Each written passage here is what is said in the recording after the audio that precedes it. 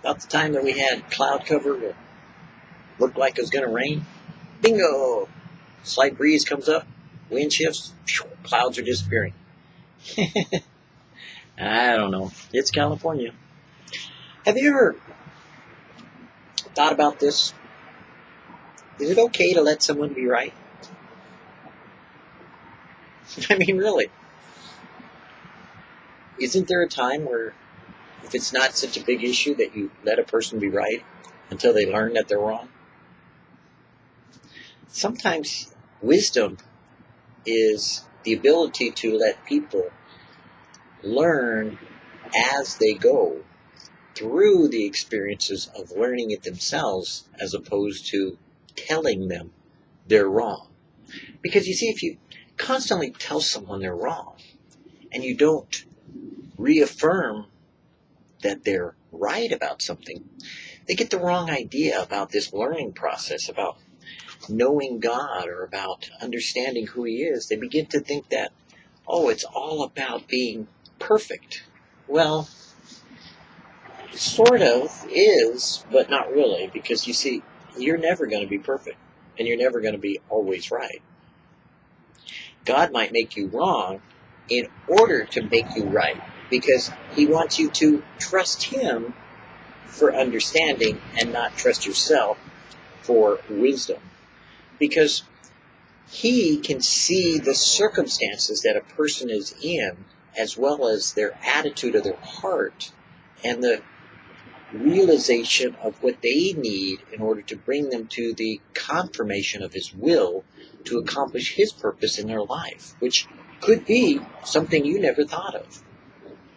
I know it sounds like that's, like situational ethics, but it's really not. It's called interpersonal relationship, which means that God is the one in charge, that we seek His will and learn to do what He says and tells us to do.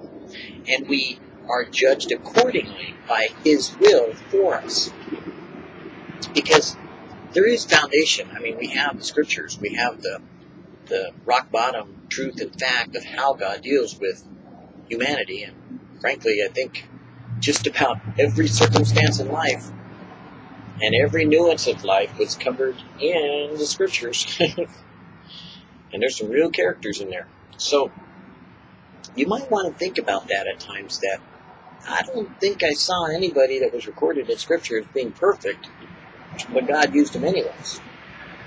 But I did see a lot of mercy being extended, and a lot of grace, and a lot of love, and a lot of kindness, and a lot of long-suffering, and a lot of tenderness. Now, sometimes people read things and they say, well, I only see the God of wrath and the God of judgment. And I say, well, okay, but if you kind of think about how long did He talk to them?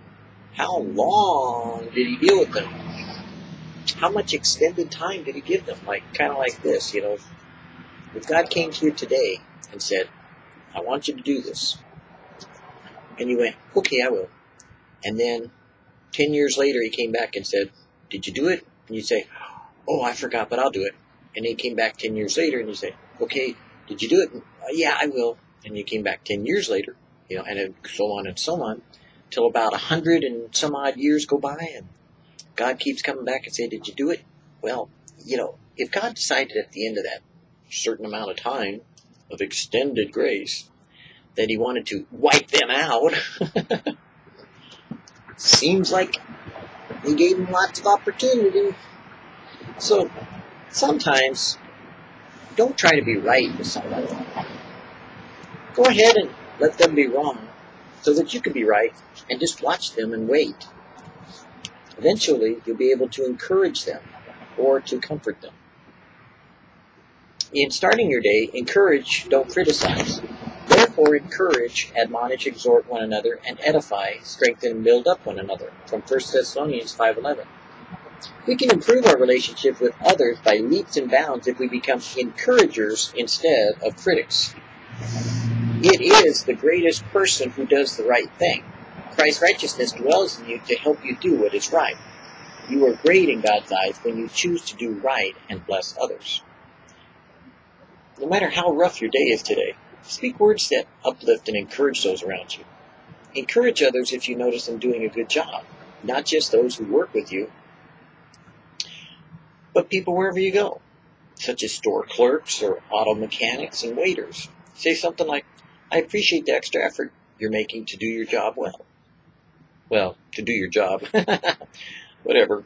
You can change your life and someone else's by choosing to speak positive words, but you can encourage without being an idiot. You know what I mean?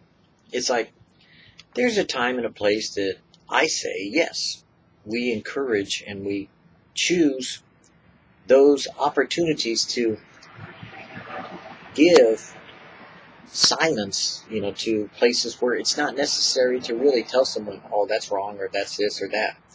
And you kind of yield to the Holy Spirit to know when that occurs, because, no offense, you don't encourage idiocy, what I mean? If someone's doing something stupid, you don't tell them they're doing a good job. You just go, okay, and go your way. But if it's just something that's not really that bad, or not really, you don't need to say anything, then don't. Just encourage them in their way, as they're learning it their way. And then, walk away. And they'll think of you as a blessing today, as opposed to being a curse, because you always have that opportunity to be one or the other. You can either be a vessel of honor or a vessel of wrath. You can be a blessing or a curse. The choice really is up to you as you yield your members unto Jesus and to Christ, to allow Him to accomplish His purpose in you, so that He can do and love the world that He said He does through you, so you could feel that way too, as you participate with Him in doing that. It's tough, I know, because frankly, I'm like you, I just as soon tell someone they're an idiot than tell them that they're a blessing, especially if they are an idiot. And believe me, when it comes to idiocy, all I got to do is look in the mirror, because I know what one looks like.